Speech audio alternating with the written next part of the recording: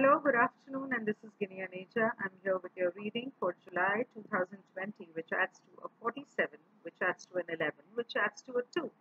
So, what do these numbers basically mean? Being a numerological analysis, let me explain to you that a 4 basically means organization, administration, grounding, practicality.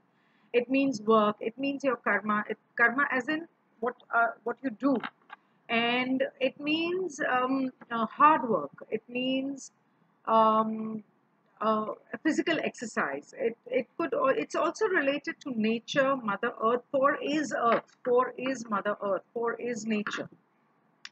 7 is the number of analysis. It is the number of research. It is the number of learnings, teachings, and hence, because it is learnings and teachings, disappointments, disagreements, dissatisfaction, sensitivity, and study, education. 11 2. 11 is the number 1 is related to sun, and the number 2 is related to the moon. Now, I forgot to tell you that 4 and 7 are basically Rahu and Ketu together.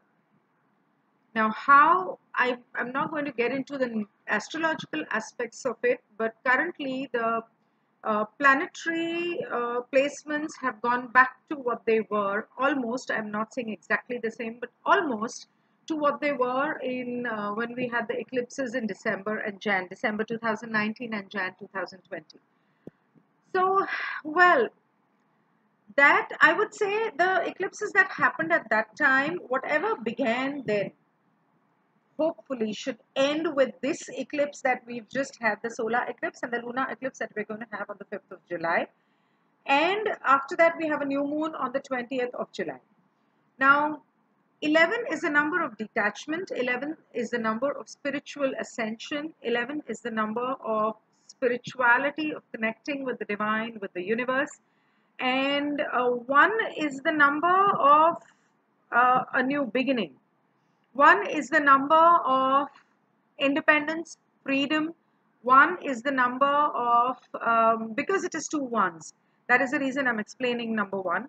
1 is the number of success. So with 2 ones adding to a 2, this month I think focus basically and mostly on relationships, on all sectors. That is not only just your partner, your spouse, your girlfriend, boyfriend, husband, wife, but also your children, and more specifically, I would say people at work, your colleagues, your boss, your juniors, everyone. I strongly suggest that what you need to do is see, for me, I always believe that more than predictions, one should pay attention to the guidance that it gives us, what we need to do and what we don't need to do. So what we need to do is we need to have patience. We need to have a positive attitude. We need to, more importantly and most importantly, because it is an 11, live in the now, detach from expectations and outcomes, and we need to have a positive attitude towards ourselves also. It's self-love, and self-love doesn't necessarily mean only loving yourself. It doesn't mean being selfish. It doesn't mean being self-centered. Self-love means standing up for yourself. 11 is also the number of justice. So yes, a lot of justice is going to be done. 11 is also the number of, in a way, I would say patience, detachment. 7 and 11 coming together could mean breakups. I am breaking it down number wise so that you can understand better and you can understand what to expect and what you need to do. You need to have patience. You need to have patience because Mercury is in retrograde till the 12th of July. So any effort that you do, if somebody is gossiping about you, if somebody is backstabbing you, you're trying to make up and you're trying to sit across the table and talk it out to them or explain yourself to them, it's not going to work. What is going to work is patience, and instead of being reactive, to be responsive after the 12th of July. because Mercury retrograde generally creates or brings about all it purges all the emotions and the thoughts and the negativity within a person or within a situation. So yes, things are bound to happen. Also, being a 4711 month, a lot of people may have to quit their job, may be laid off from their job, or would want to leave their job because so and so said something, and the boss said something, or the junior said something, or the colleague said something. Do not make that mistake. Do not make that mistake. Exactly why I am stressing on patience. You will need a lot of patience this month. That does not mean that you need to take it negatively, that oh, something bad is going to happen to me. Why? 7 is the number of learnings, it's the number of lessons, it's the number of education, it's the number of study. Now, when it comes universally, it's not, yes, of course, if you read books, if you read spiritual books, it's going to help you. But basically, what it means is going to create circumstances wherein you need to learn, where you need to correct yourself.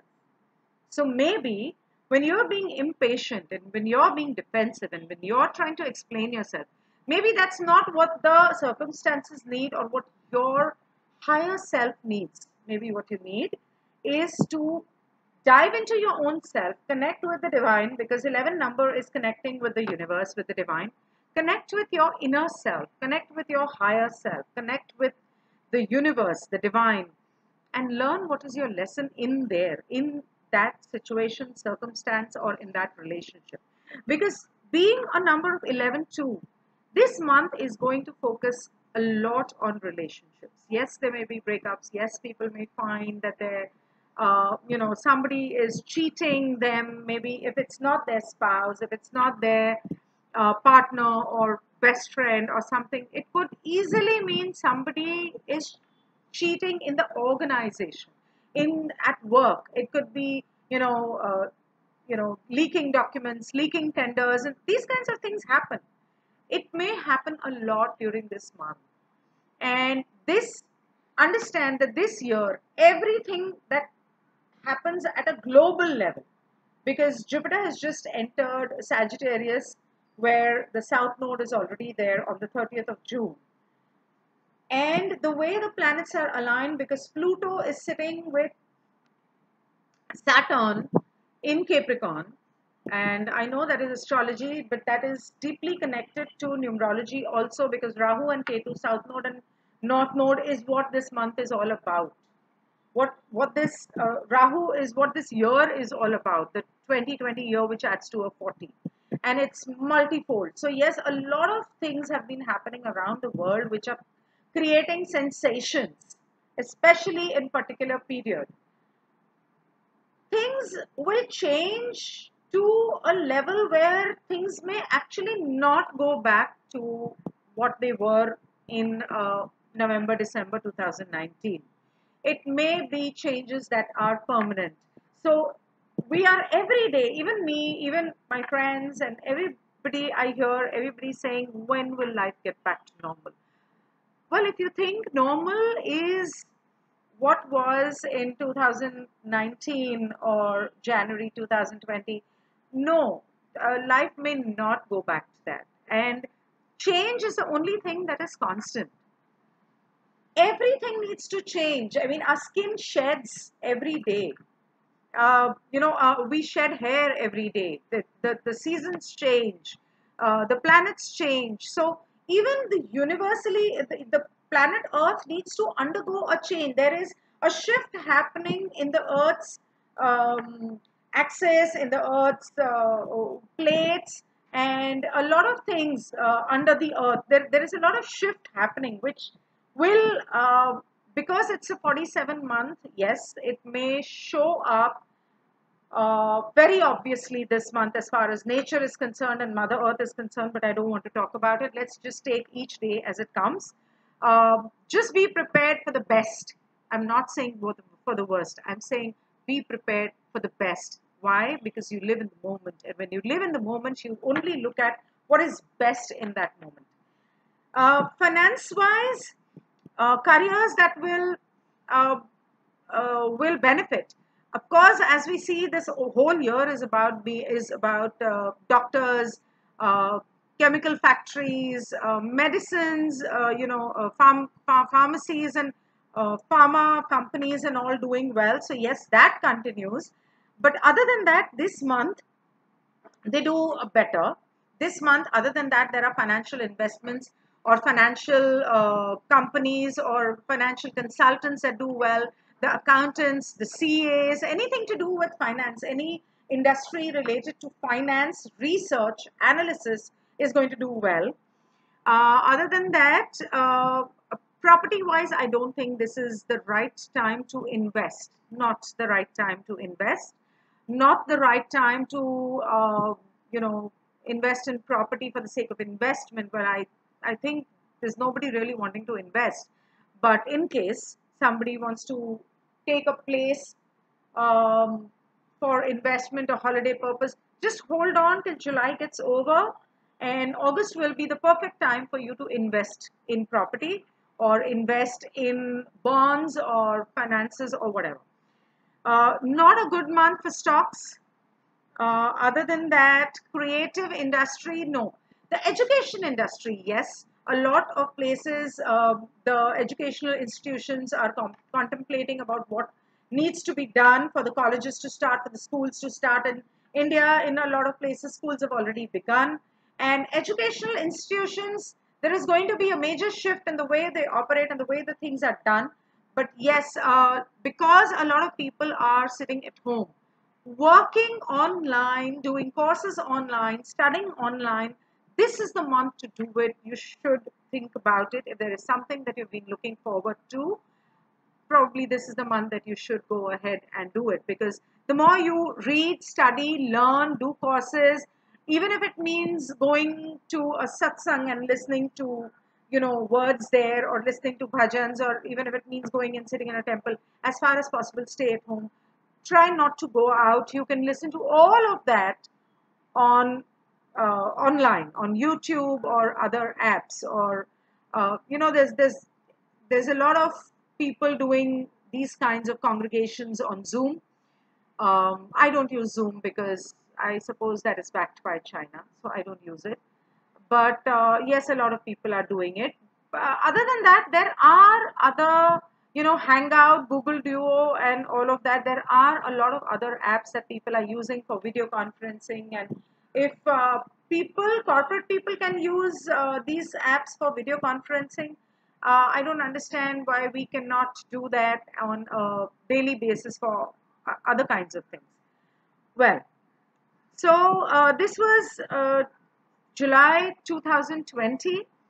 And as far as weather is concerned, I expect a lot of winds, a lot of rain, and lots of shift in the climate and the weather. Unexpected. Understand that it is Rahu Ketu. This is going to be unexpected. Suddenly it will happen. And I'm just hoping that it comes and it passes away. Let's all pray for Mother Earth, that whatever, and all the living beings on this earth, that whatever happens, it is sustainable, it is livable, and we all can, come out happy from it. So this was July 2020. Take care. I will be coming up with a tarot reading for health, relationships, and finance. And I will try and answer as many questions as people do ask me on my social media. If you have any questions, please feel free to put them up, maybe under this video or maybe on my social media. And maybe if I do a live, I do plan to do a live maybe somewhere around the 6th of July. Let's see what comes up. See you. Goodbye.